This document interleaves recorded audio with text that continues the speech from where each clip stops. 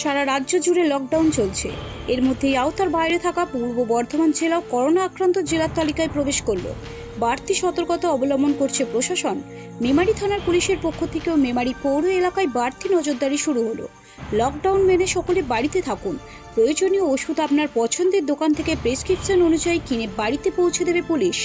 মেমারি পৌরসভার 16টি ওয়ার্ড জুড়ে এই পরিষেবা প্রদানের জন্য 10 জন সিভিক ভলেন্টিয়ারের একটি বিশেষ টিম গঠন করা হয়েছে। দেওয়া হচ্ছে হোয়াটসঅ্যাপ নাম্বার।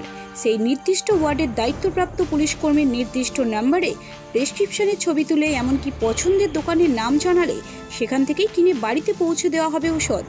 অবশ্য বাড়িতে পৌঁছে দেওয়ার পর দোকানের বিল অনুসারে অর্থ মিটিয়ে দিতে হবে।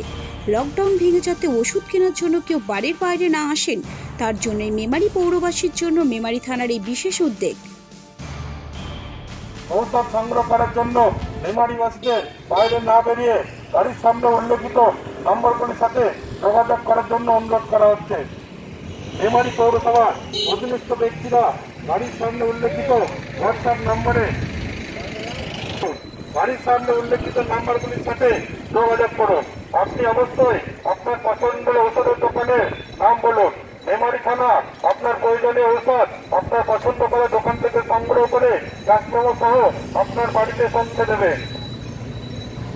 পূর্ব বর্ধমান থেকে পাপাই সরকারের রিপোর্ট, টাইমস বাংলা।